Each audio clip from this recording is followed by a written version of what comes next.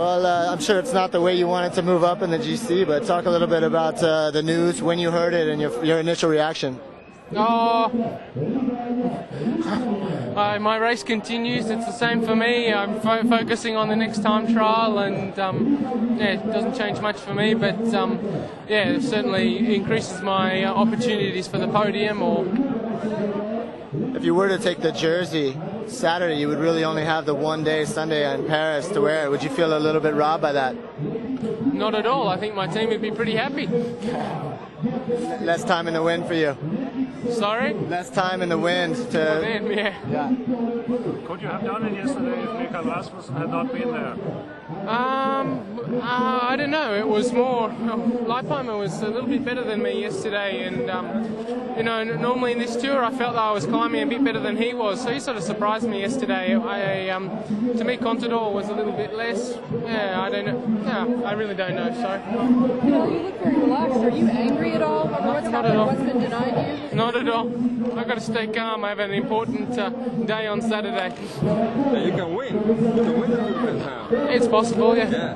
So what do you think of Theodore getting rid of his yellow jersey?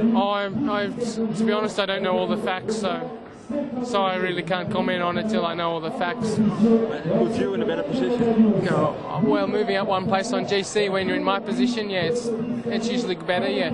So your position is that you can win? I'd say it increased my chances of winning, but it's not over till it's over, so... We understand that you want to sue Vinokurov and his team. Is that another way of holding them accountable for what happened? No.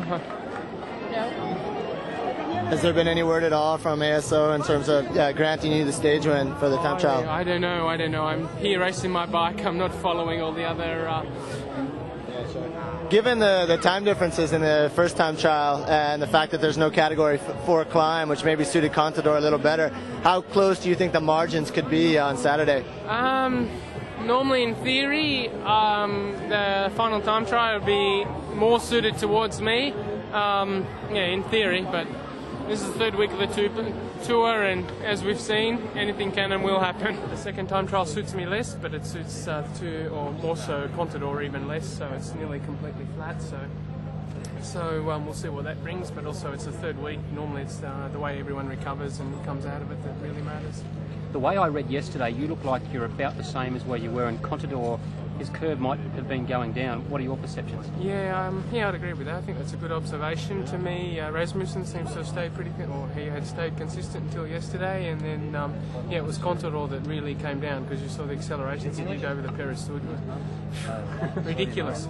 And then Leipheimer seems to have come better, but also at the same time, Leipheimer, he's really been able to sit comfortably. He hasn't had to do much work. He hasn't even needed to be in position or under pressure because it's Contador or me or whoever have to cover the moves and make the moves. So Leipheimer's coming into the race probably fresher than anyone, but we'll see. Christian Prudhomme this morning said the race was continuing for the benefit of people like yourself who have given absolutely everything. Where is your heart positioned at the moment in this race? Thanks, Christian. I appreciate that. I still believe in the race, and I hope there's a lot of people who still believe in us, because there's a lot of us that have been working very hard for a very long time. Me, half my life. The race continues, and it's just a few, but the UCI really is doing a good job to fight against doping, and far more than any other sporting organisation in the world is, and I think people forget that.